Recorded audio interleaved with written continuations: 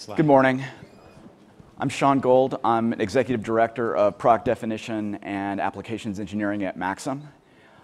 A few years ago, our friends at Google came to us and asked us to develop a direct 48-volt to CPU and memory solution for their next generation of racks and servers. The key elements of that product were that it needed to have as good or better, preferably better efficiency end-to-end from 48-volt to core as a 48-volt to 12 to core. It had to be modular, it had to be scalable, it had to support all of the required interfaces for the processors that Google was using. It had to support memory, and it had a couple of other features that I'm not allowed to talk about. So that's what I'm going to be talking about this morning. Yeah. So why did Google do this?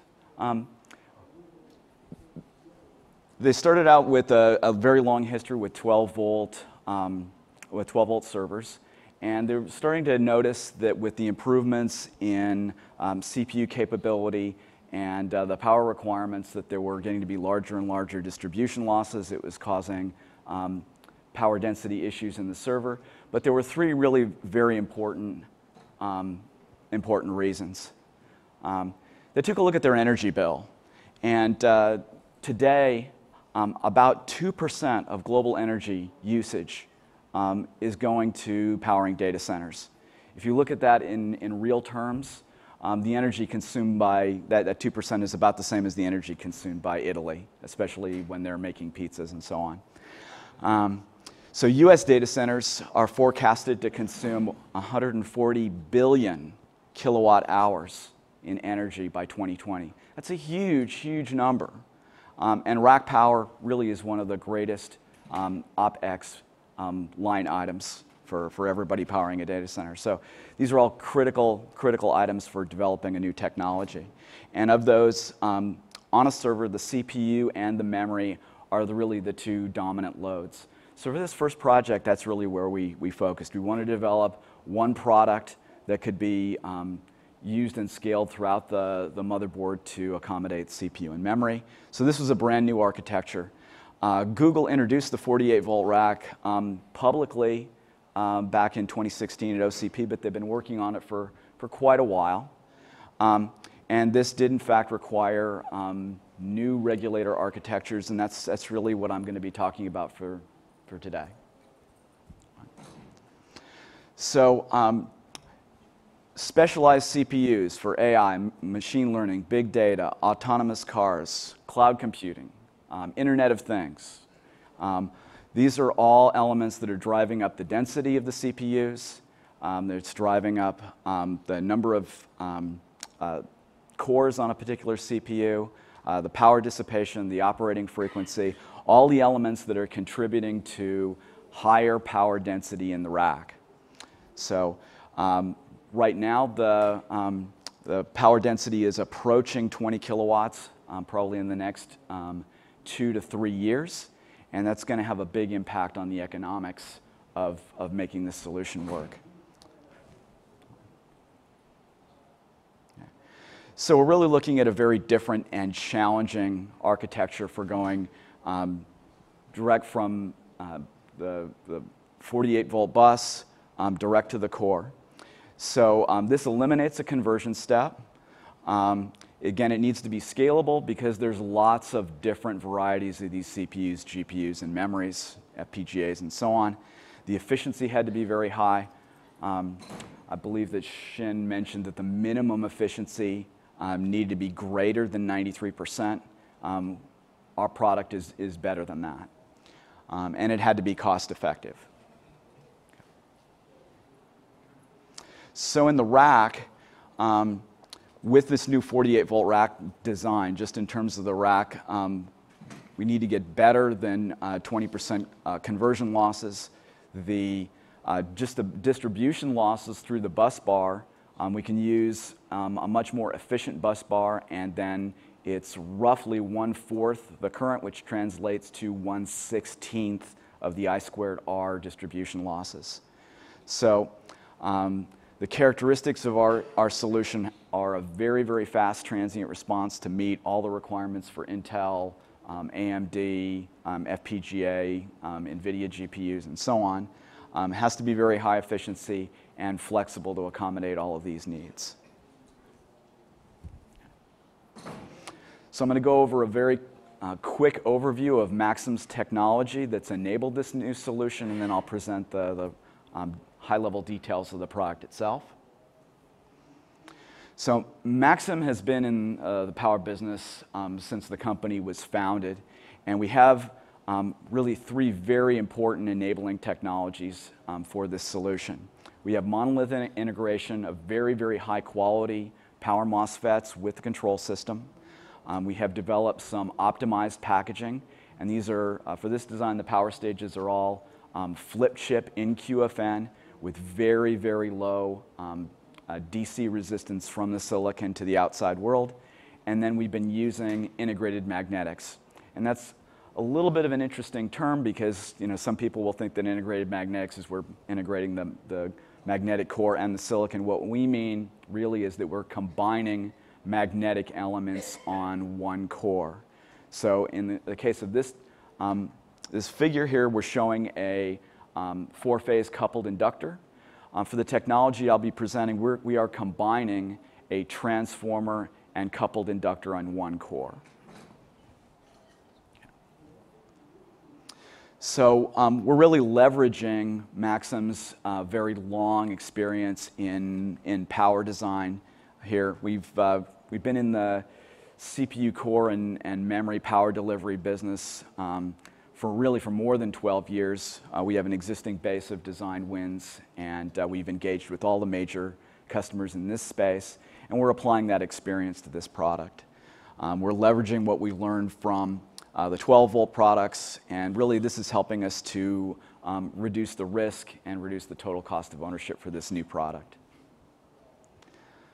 So let's get into some of the specific details. So I mentioned that this is a direct CPU core, direct conversion from 48 to CPU core. This is a variant on a product that we've been using for a very long time. It's a variant on a quick PWM supply, and we're using a primary side H-bridge to drive this combined transformer and coupled inductor. We have a very efficient monolithic power stage that's controlled with a secondary side controller. Original design for this system required isolation. It's really just an option. And we have a fast digital isolator that allows the PWM control signals to pass the isolation barrier really within less than 15 nanoseconds. So the transient response is extremely fast.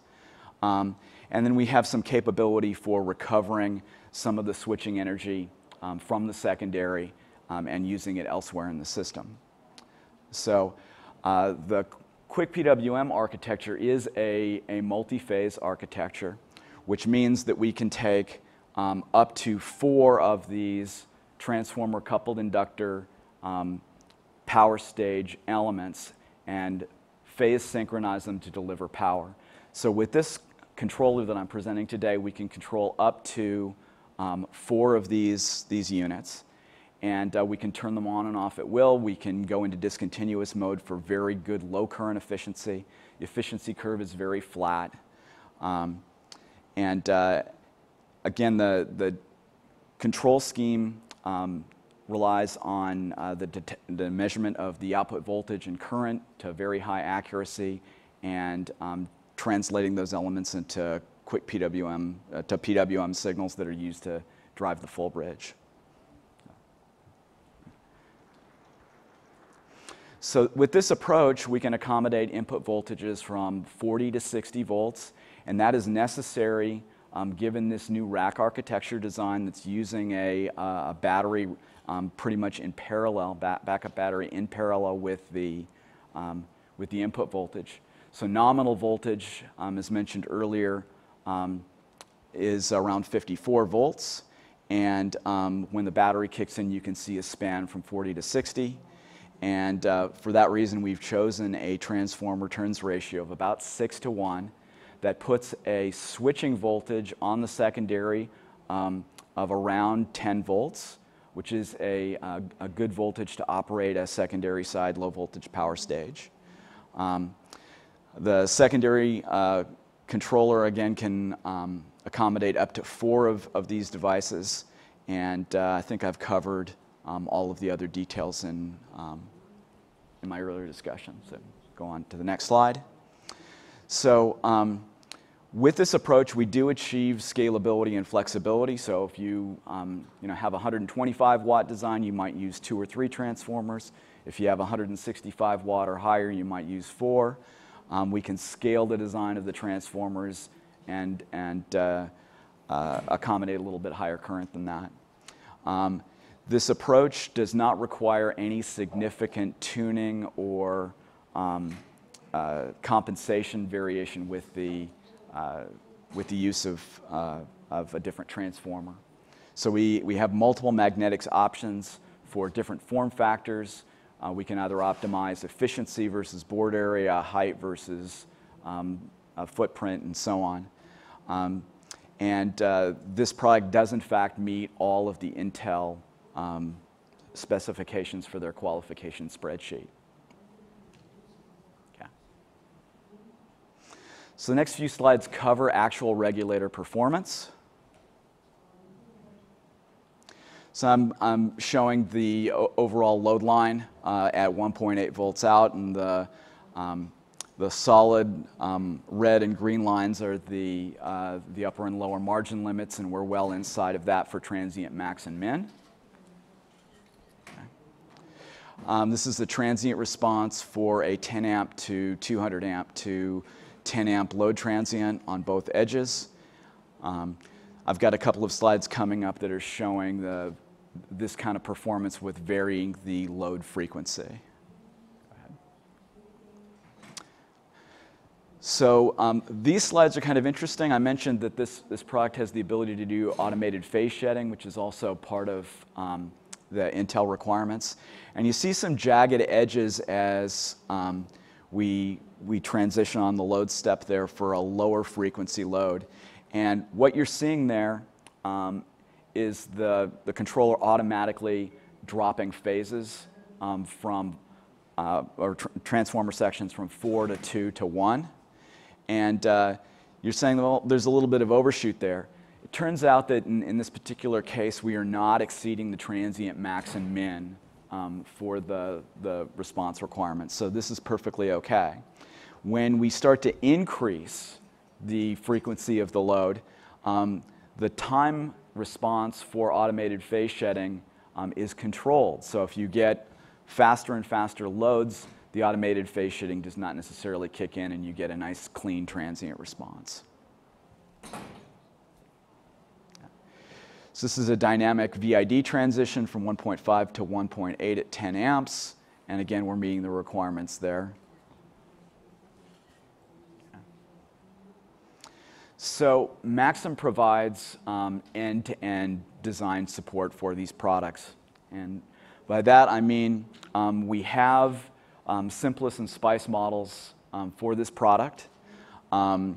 We provide you with a complete reference design, and we can provide end-to-end support for the PC board layout.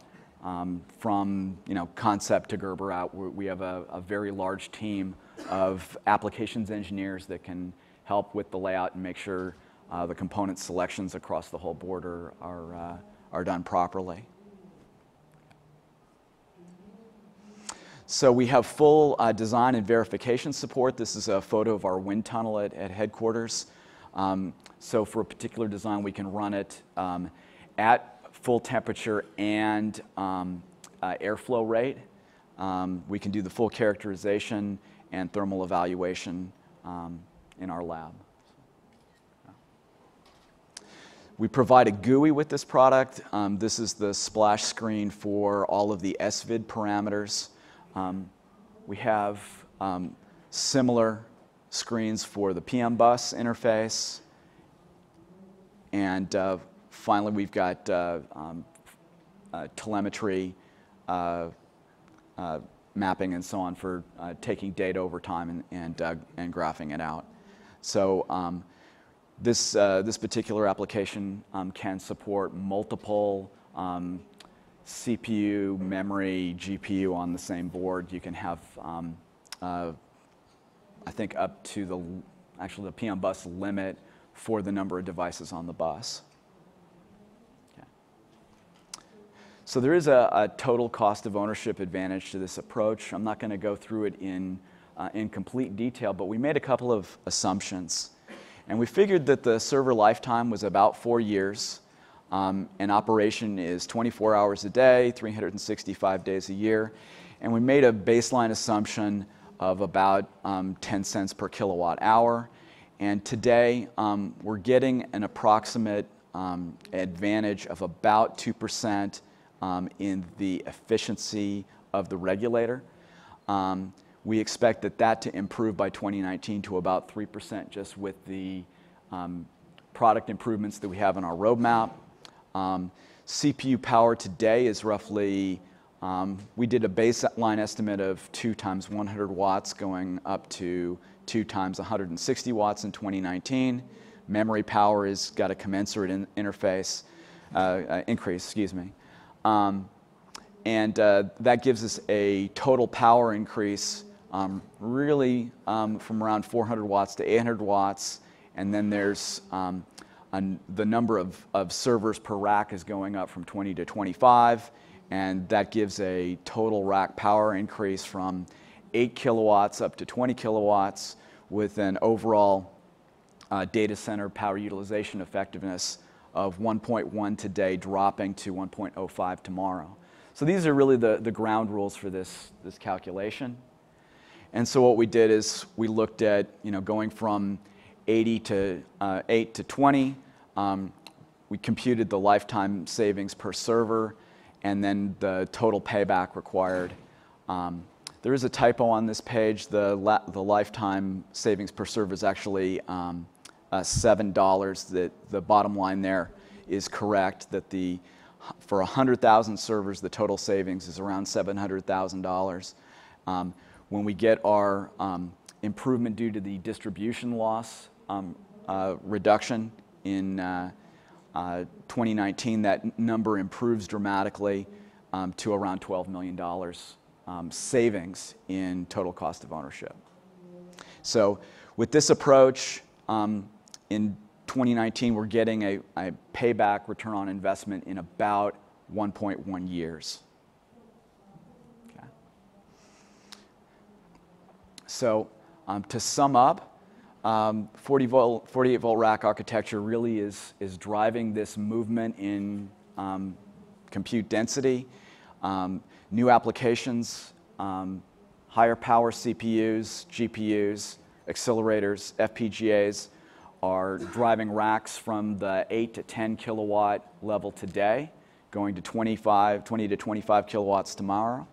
Our solution employs over 2 decades of 12 volt server experience, and we're taking all of that know-how and putting it into this new approach that passes all the requirements for Intel, supports all the necessary CPUs and GPU and memory, and is really providing a best-in-class efficiency. Go. Okay, any questions?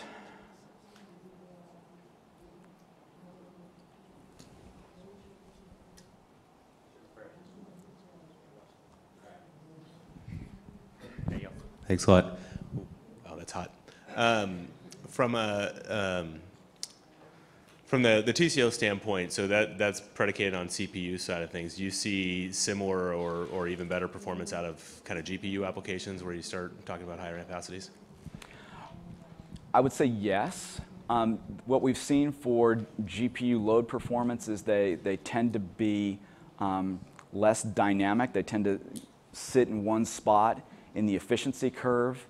And while there are load transients, they don't occur as frequently. They tend to be much more even usage.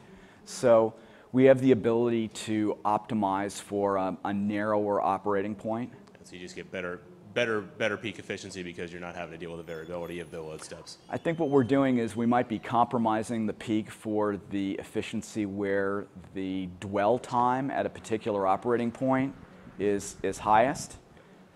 So we can optimize either on the magnetics design or the usage of output capacitors and so on.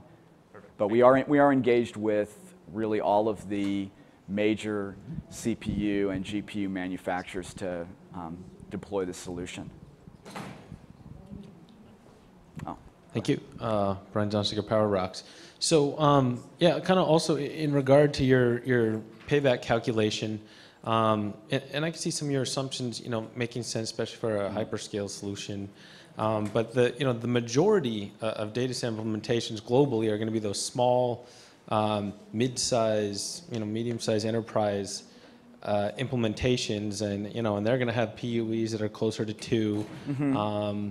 And so, with that in mind, and then also maybe a little bit of recovery, you're going to, a little bit of efficiency gain you'll recover from incremental improvements in front-end overall efficiency. My question is, how does your analysis and TCO payback period apply to the majority of global implementers that are not hyperscale solutions with near unity PUEs?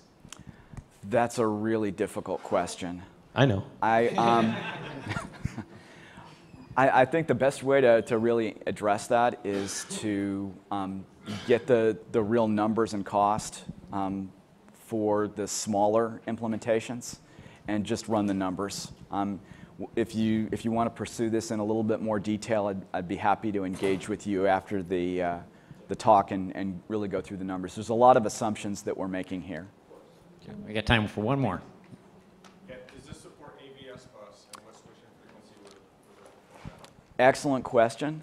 The solution that I presented today does not support the AVS bus because the controller was developed specifically for Intel and PM bus.